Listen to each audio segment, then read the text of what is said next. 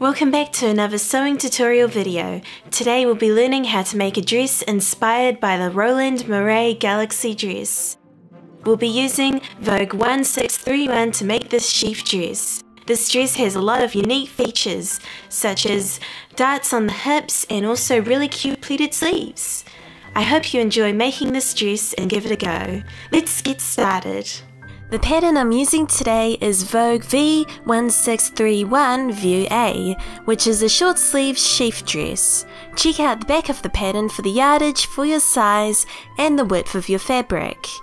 Here's what you'll need to make this dress. This dress requires at least 1.6 meters of stretch wovens, wool crepe or ponte. I'm using a cotton sateen which has a little bit of stretch to help with the fit. The dress is lined through the bodice and the skirt. You'll need at least 2 meters of a lining fabric. I used a cotton poplin. You'll need at least 1.5 meters of interfacing, which will be applied to the bodice. I'm using a light iron-on interfacing, which sticks really well. You need a 56 centimeter invisible zipper and an invisible zipper foot, matching thread, and all the usual sewing supplies such as shears, pins, needles, tailor's chalk, an iron and an ironing board. To mark the darts, I'll be using carbon paper and a tracing wheel. An optional extra, I'll be using a washable fabric pen to make those small and accurate markings. This pattern is very fitted, so it's best if you use your bust, waist and hip measurement when choosing your size. In addition to normal sizing, this pattern comes with 4 different cup sizes. Check out the cup size guide on the pattern instruction sheet. It shows you which pattern piece to use for your cup size. To find your cup size, you need to measure your bust and upper bust. Your bust will be the widest point on your chest. Then move the tape to under your armpits to make the upper bust measurement. The difference between these measurements will be used to determine your cup size. I'm using piece 3, which is for C cup. I know this cup size fits me very well. I made a twirl of this dress and learnt the size was too small in the waist and hips. To make view A, you'll need to cut out the bodice piece for your cup size and pattern pieces 5, 6, 8 and 9. To cut out the pattern, you'll need to follow the line for your size around the outside of the pattern. You can vary the size of the pattern between the bust, waist and hips by drawing a line in between the sizes. I cut between size 12 at the waist and 14 at the hips for both of the skirt pieces. The skirt pieces for this dress have different cutting lines for the main fabric and the lining. When you cut out the lining, simply fold the pattern along the top cutting line.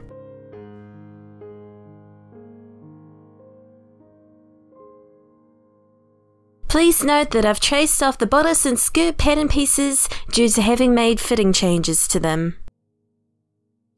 Check out the pattern instructions for the cutting layouts for View A. Choose your cutting layout based on your size and the width of your fabric. My fabric is about 125 centimeters wide, so I'll be using the shorter cutting layout for size 12. Since my fabric is a little wider, I can get away with using a smaller cutting layout. For View A, you need to cut out pattern pieces 5, 6, 8 and 9, and your bodice front piece, which is piece 3 for me. Fold your fabric in half widthwise. I'm going to pin piece 5 next to the selvage. All pieces with a grain line arrow must have this marking placed parallel to the selvage or the fold of the fabric. Use your tape measure to make sure that the distance between the selvage to the arrow is the same down the length of the arrow. Pin the entire piece. Piece 8 needs to be pinned upside down on the fold. To do this, we simply place the side of this piece with the rectangle arrow on top of the fold of the fabric. When you go to cut this piece out, make sure you don't cut along the side on top of the fold. Cut these pieces out. As you cut, you'll need to make the notch markings. These are the small triangle markings on the edge of the patterns. Cut a triangle outwards from the pattern piece.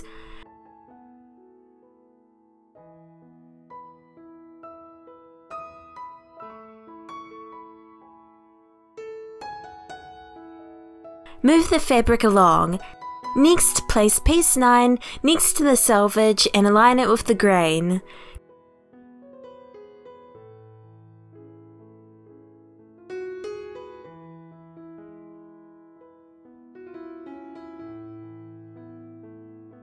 Pin into place.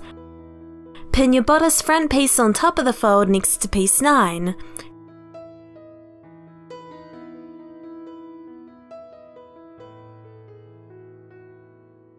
Cut out both of these pieces.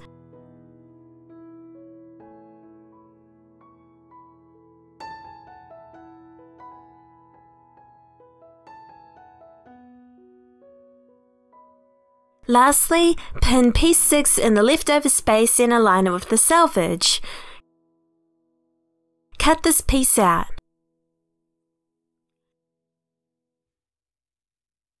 The bodice and skirt of this dress needs to be lined, so you'll need to cut out your bodice front and pieces 5, 8 and 9 in the lining fabric.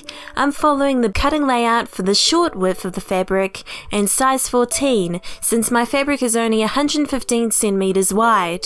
I'm going to fold over the selvage edge of the fabric by just enough space to place piece 8 on top. Use your measuring tape to make sure that the distance from the fold to the selvage is same down the length of the fabric. Pin and cut this piece out on the fold just like with the main fabric.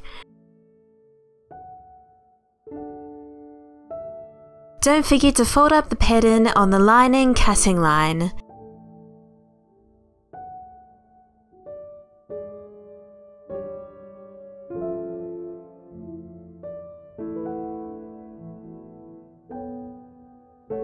Move down the selvage and fold over enough space to place piece 5 on top. Make sure that the fold is parallel to the selvage. Pin and cut this piece out.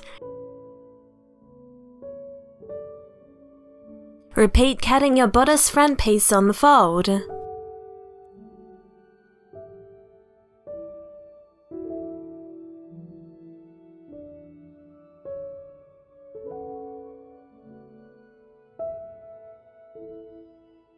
In the leftover space, I'm going to cut out piece 9.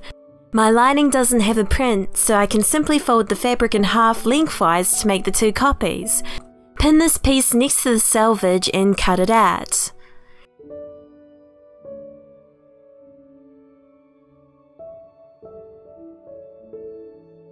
This dress is also interfaced in the bodice to create the structured look. My interfacing is wide, so I can fold it in half widthwise and place both the bodice front and back on top.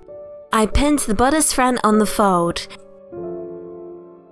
Then I pinned the bodice back in the leftover space next to it. Cut these 2 pieces out.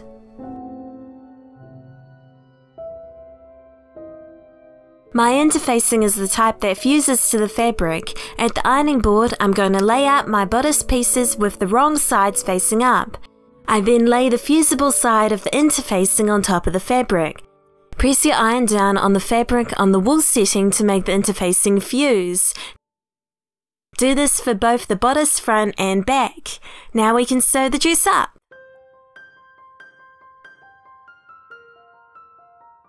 Before I start sewing, I like to transfer all the dot markings from the pattern pieces onto the fabric with tailor's chalk. We'll start with the bodice front. On the right side of the fabric we'll be marking the dot and stitching line at the neckline, the triangle on the shoulder seam, and the dot marking on the armhole. Turn your fabric to the wrong side. Match up the pattern piece with the fabric and pin next to the marking that you want to transfer. Fold the pattern on top of the marking and make the marking on the fabric beside the fold. For the dot marking on the neckline, I'm using an erasable fabric marker to make a very accurate transfer of the marking, since this marking is very important for sewing the neckline. Please keep in mind that erasable pen markings cannot be ironed on or they might stain, so use them sparingly. For all other markings, I'm using tailor's chalk. To make the markings on the shoulder and armhole, you need to draw a line with your tailor's chalk from the marking to the raw edge of the pattern. Don't forget to do this for both sides of the bodice. On the right side of the fabric, I'm going to transfer the stitching line on the shoulder. I'm drawing this line with tailor's chalk.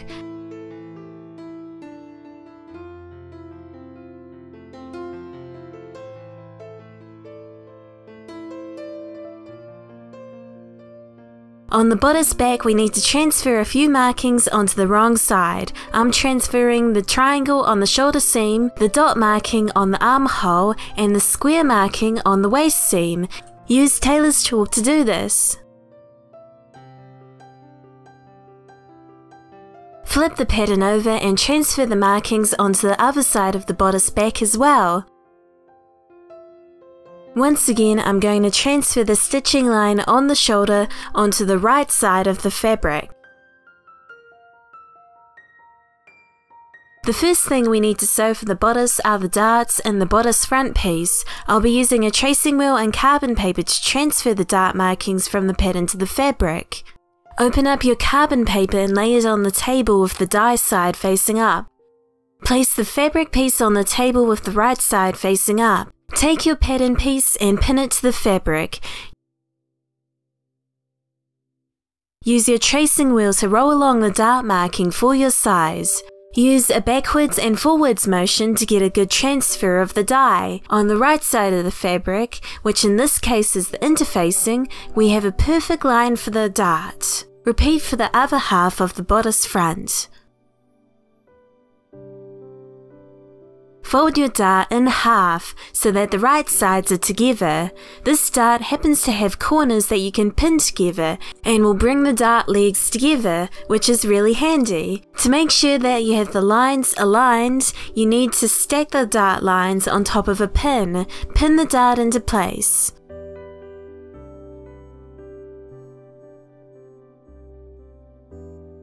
Start sewing from the wide end of the dart. Sew with a straight stitch on top of the dart line. When you reach near the end of the tip of the dart, sew on top of the fold of the dart for a few stitches. You need to curve your seam slightly inwards to do this. Don't backstitch, just lift the foot and pull the fabric out of the machine. Cut the thread so that it leaves a long tail on the fabric. Repeat for the other bodice dart. Knot the dart threads together by hand. Trim the dart down to about 1 cm seam allowance. Iron the seam allowance split apart. Iron the tip of the dart facing towards the center of the bodice. This creates smooth darts with no bubbles in the bodice. Place your bodice front right side up on the table, grab your bodice back and place the right sides together on top of the bodice front. Pin these pieces together at the shoulder seam and match the notches. Do this for the other copy of the bodice back pieces as well. Sew the shoulder seams together at 1.5 cm seam allowance. Iron these seams split apart. I'm going to zigzag stitch on top of the raw edge to finish the seam. Change your stitch settings to the zigzag stitch. Sew over the edge of each of the seams individually. I'm going to go through the same steps to sew the bodice lining. This time I'm using white carbon paper which shows up really well against the navy. Use a tracing wheel to make the dart markings on both sides of the bodice front. Pin and sew both of the dart markings on the bodice front lining. Now we'll sew the lining onto the main bodice. We'll be sewing the neckline, which has many corner seams. To make the corner seams easy, I'm going to draw out the seam lines at 1.5 cm. You can sew on top of these lines and get nice crisp corners. Place the bodice on top of the lining with the right sides together. First off, I'm going to match the shoulder seams for the bodice and the lining. Line up the seams that you need to match. Make a marking at 1.5 cm from the raw edge with tailor's chalk. Fold one layer on top of this marking. Move this layer around until the seams are matching. Pin into place.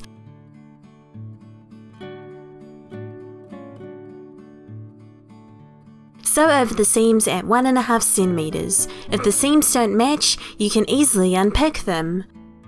Check out your perfectly matching seams. We'll be sewing the neckline and armhole seam, so you'll need to match the 4 shoulder seams. Once you're done, pin the entire neckline and armhole for the bodice and the lining. Sew these pieces together with a 1.5 cm seam allowance.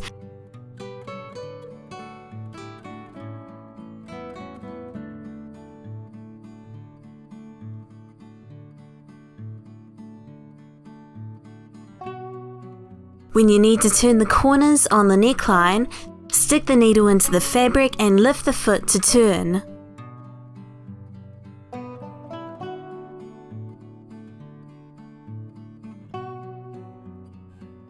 Sew the entire armhole seams again at about 1.4 cm to reinforce them.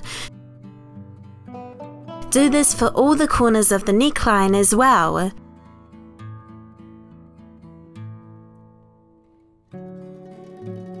Trim the seam allowance to about half. Cut small triangles up to the reinforcing seam for the armholes. Be careful not to cut into the reinforcing seam. Cut off all the extra seam allowance at the corners up to the reinforcing seam.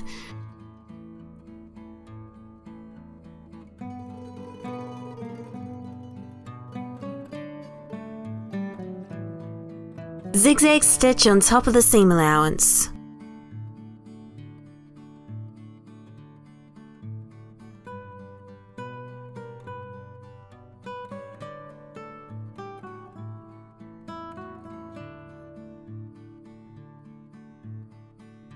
Turn the bodice the right side out by pulling the back sections through the bodice front.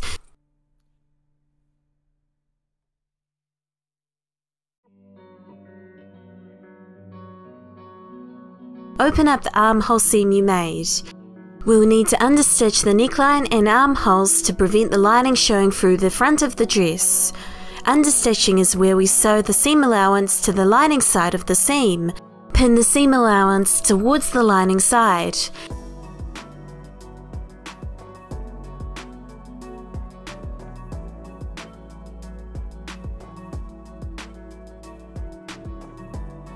Sew at about 0.5 cm away from the main seam. Try to monitor whether you're sewing the seam allowance down and be careful not to catch any other fabric in the seam. Understitch for as far as possible on the armholes and neckline.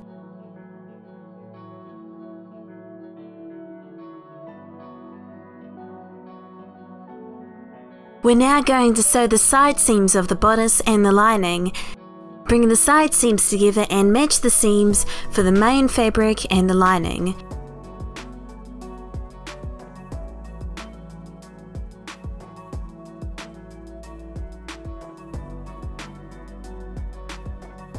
Pin the rest of the side seam.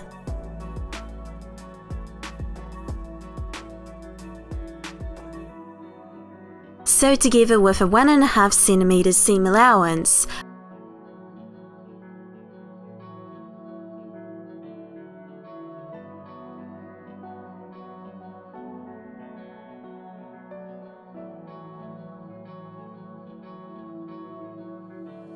Iron the seam spread and finish it with a zigzag stitch.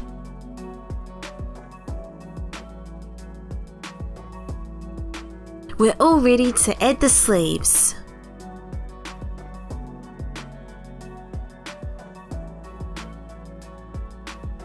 First off, we need to make a few markings on the sleeve. The sleeves have pleat markings. You need to copy these onto the right side of the fabric with tailor's chalk.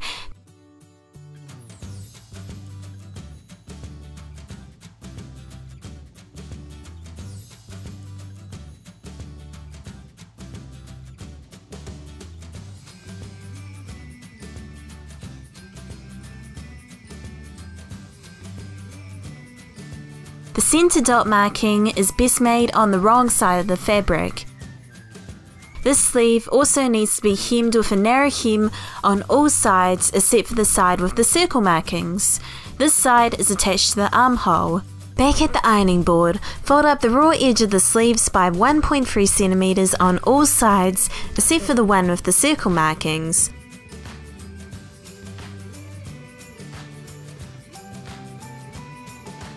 Do this for both of the sleeves.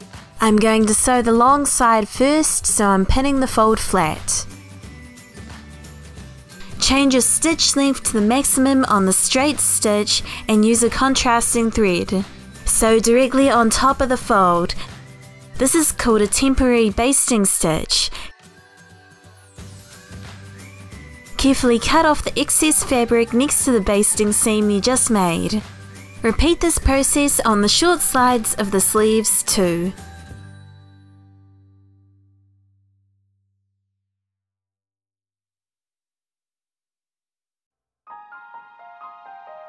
Now that we've cut off the excess seam allowance, I can roll over the fold on the wrong side of the sleeve by a few millimeters. Do this for all three sides that can be hemmed. Pin into place. Top stitch on top of the hem.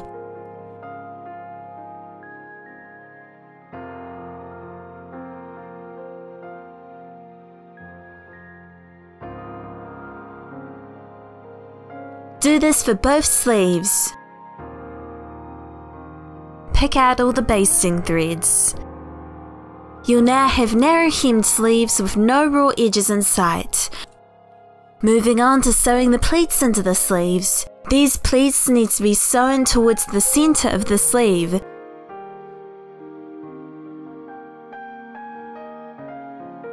Fold on top of the pleat marking that you made closest to the edge. Move this fold over towards the other pleat marking in the direction of the arrow. Pin the pleat into place. Do this for all the pleats on the sleeves. Sew on top of the fold of the pleat between the two circle markings. Do this for all of the pleats. The sleeves are ready to be sewn to the armhole. These sleeves are a little different. We'll be sewing the raw edge of the sleeve to the already finished armhole. The chalk markings that you previously made on the shoulders show the stitching line for the sleeve, which is 1.5 centimeters. Place the sleeve right-sized together on top of the armhole. Line up the marking that you made at the center of the sleeve with the shoulder seam and pin. Place the ends of the sleeve on top of the square markings at the end of the stitching line, or as close as possible.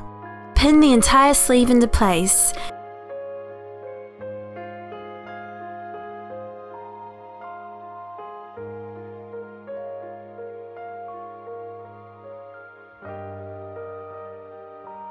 Sew on top of the sleeve at 1.5 centimeters.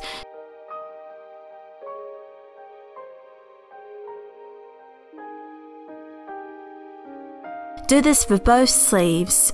Flip the sleeve so it's sitting the right way out and give it an iron. You need to top stitch on top of the sleeve.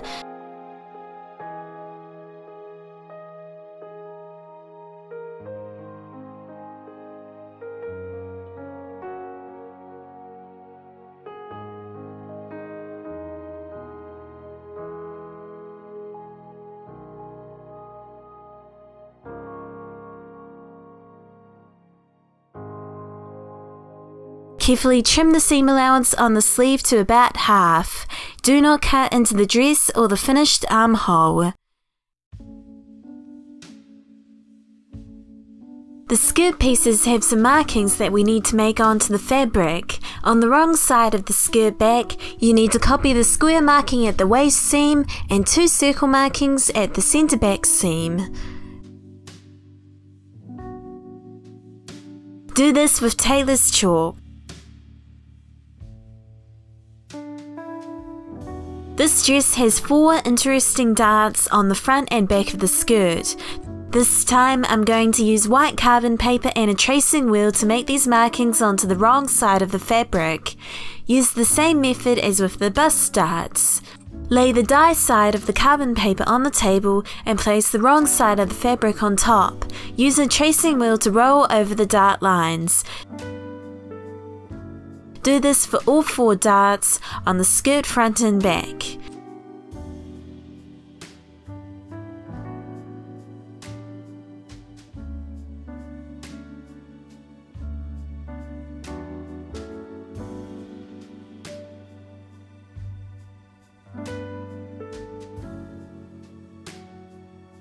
Sew these darts and knot the ends by hand.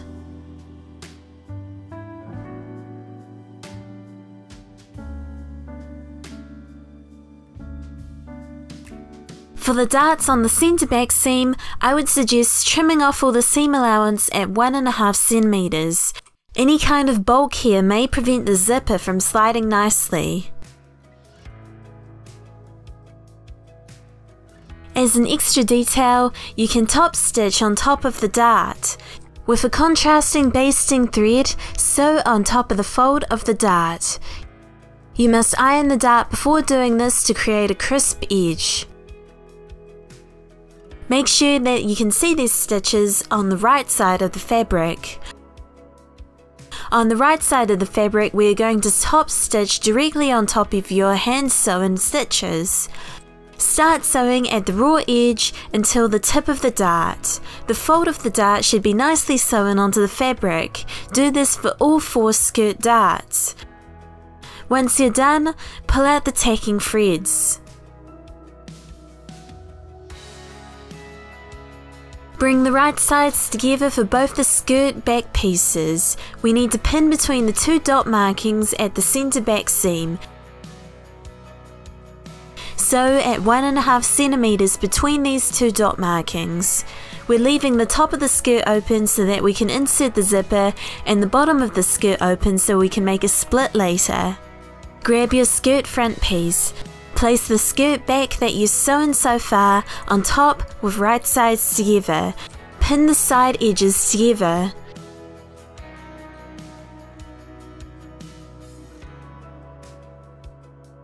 Sew together at 1.5 centimeters for both of the side seams.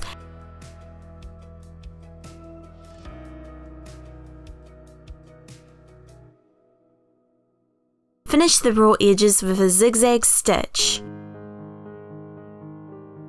We are now going to attach the skirt to the bodice that we've sewn so far. Make sure you pull aside the bodice lining. We only want to sew the main fabric pieces together for this seam. I find it easiest to have the skirt the wrong side out and to slip the bodice into it. The bodice must be the right side out so that the right sides are together. Line up the side seams for the skirt and bodice.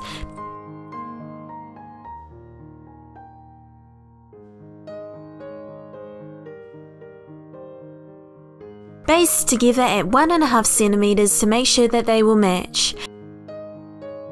Pin the entire waist seam for the bodice and the skirt.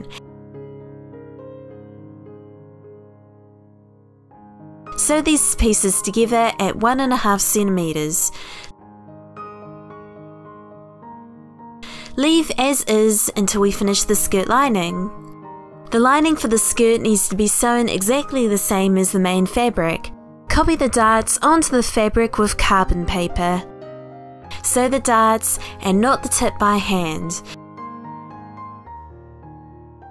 Sew the centre back seam of the skirt between the dot markings. Sew the side seams for the skirt.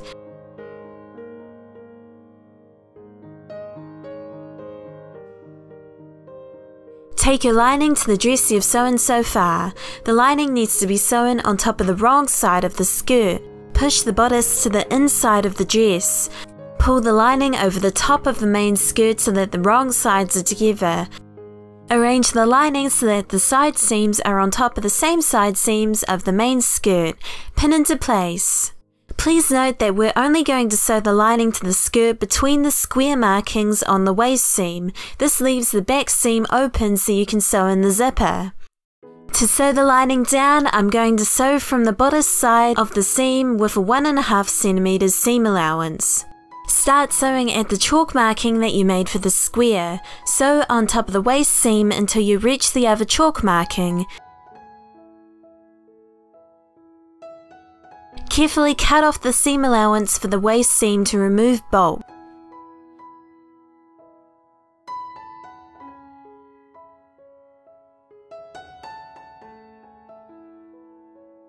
Finish the raw edges with a zigzag stitch.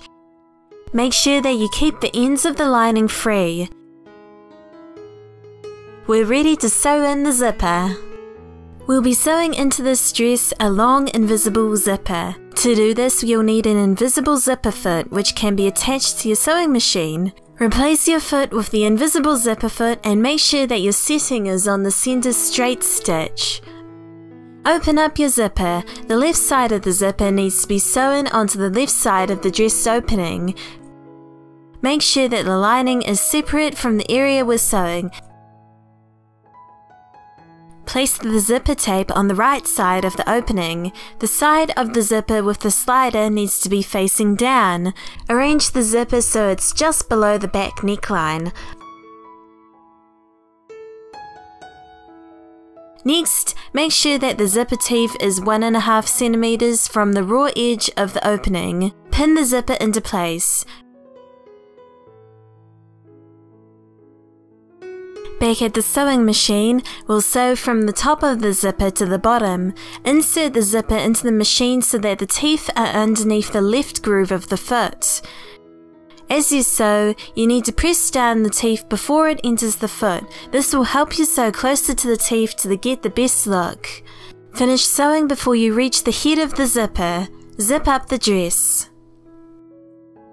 The waist seam and the darts are quite hard to match over the zipper. Here's how I match these seams. Take your dress to the ironing board. Fold up the back raw edge by 1.5 centimeters on the wrong side at the waist seam and darts. Iron into place. Place the fold that you just made on top of the zipper and move it around until the seams match. Pin into place.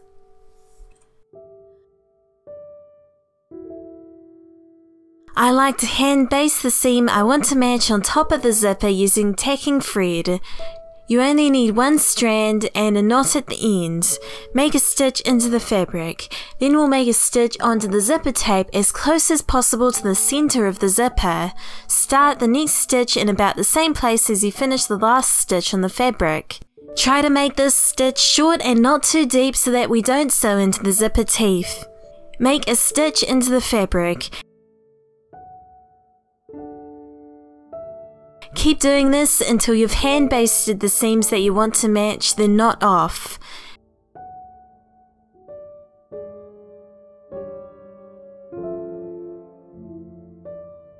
You should be able to unzip the dress. The zipper tape will lie flat where you've basted it. Sew over this area with your invisible zipper foot.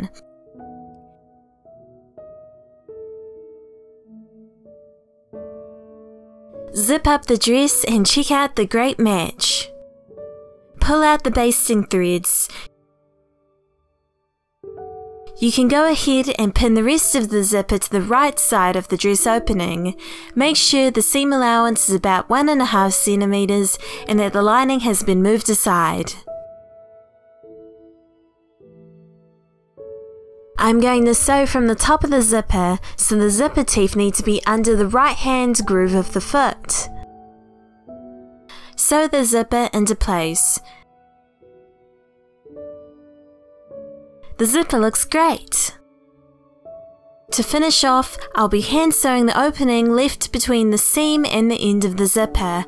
I'll be using a lattice stitch to do this. Always thread your needle with a double strand of thread and knot the end. Push the needle into the fabric from the wrong side. We'll make the first stitch into the other side of the opening. Push the needle into the fabric at about the same area as the thread leaves the other side of the opening. Make a stitch length of about 0.5 centimeter. Repeat this stitch on the other side.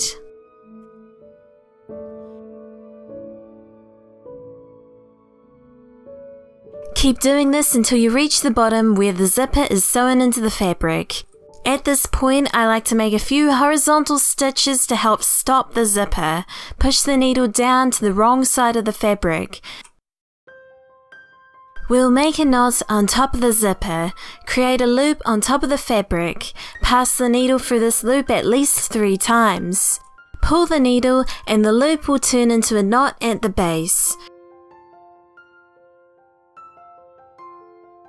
At this point, you'll need to finish all the raw edges that you have left, including the bottom of the bodice lining and the bottom of the skirt for both the main fabric and the lining.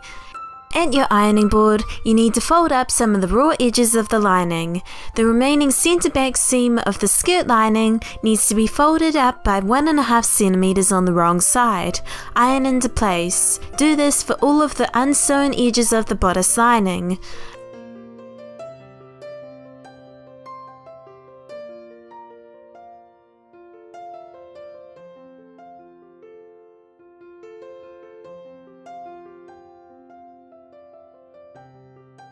I'm now going to hand sew the lining at the waist seam. We didn't completely sew the skirt lining down, so I'm going to pin the rest of the lining to the waist seam. Place the fold that you made for the centre back seam on top of the zipper. You need to place the lining so it's about 5 millimeters from the teeth of the zipper. Pin into place down the length of the zipper. Do this for both sides of the skirt lining. Thread your needle and hide the knot at the waist seam. I'm going to make a few long straight stitches to hold the top of the lining to the waist seam. Make sure that the needle isn't piercing the right side of the dress. You should be sewing just on the waist seam allowance. Now we'll be sewing the skirt lining to the zipper. Use a ladder stitch to sew the fold of the lining to the zipper tape.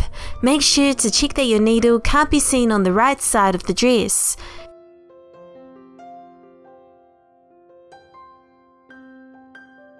Sew until you reach the bottom where the zipper is sewn to the dress.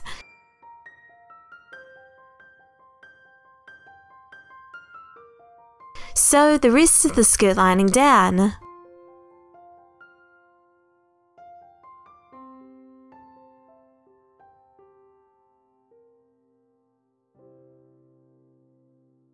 We can go ahead and sew the bodice lining down as well.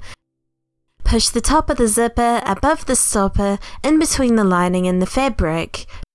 Pin into place. Place the fold of the lining down onto the zipper at a distance of about 5 millimeters from the zipper teeth. Pin into place. Place the bottom of the lining on top of the waist seam. Make sure that you match the side seams to the skirt and bodice of the lining.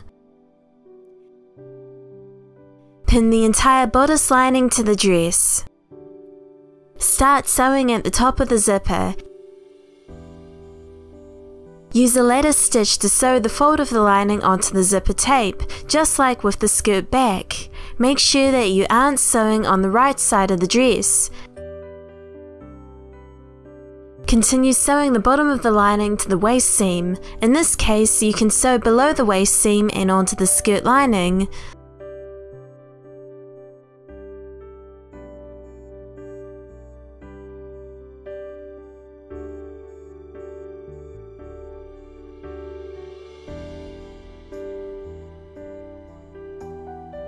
Sew the entire bodice lining down.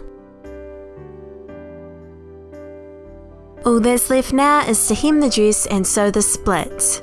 We'll sew the lining first. On your ironing board, fold up the bottom edge of the lining by 1.5 centimeters on the wrong side. Iron into place. Roll half of the bottom edge away so that you have a nice neat hem. Pin into place. No need to worry about the side seams, you can leave these raw. On your sewing machine, sew on top of the fold of the hem.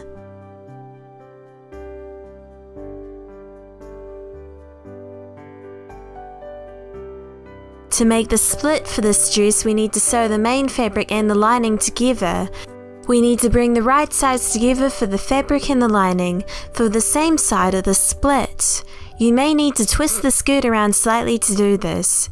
Pin the lining to the skirt. The lining should be slightly shorter.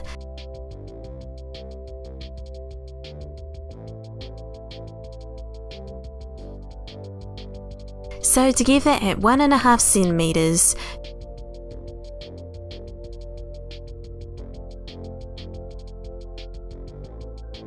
Do this for both sides of the split. When you pull the seam out, you'll have a nice split. The hem for the main fabric is 3.2 centimeters or about 1.25 inch. Fold up the bottom edge of the main fabric by this amount on the wrong side of the fabric. Press with your iron. Fold under the raw edge of the fabric so that the hem is now 2 centimeters and pin.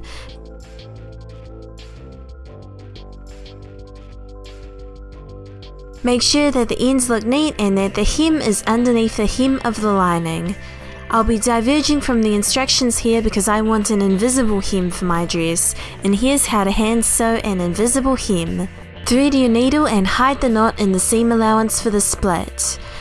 Next, run the needle through the fold of the hem for about half a centimeter and pull through. The next stitch is made on the wrong side of the skirt. Pick up a few threads of your fabric with your needle close to the last stitch and pull through. Make the next stitch into the hem of the fabric for about half a centimeter.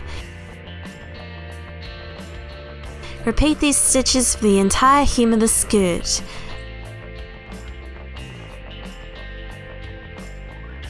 Try to keep your stitching loose for the best look.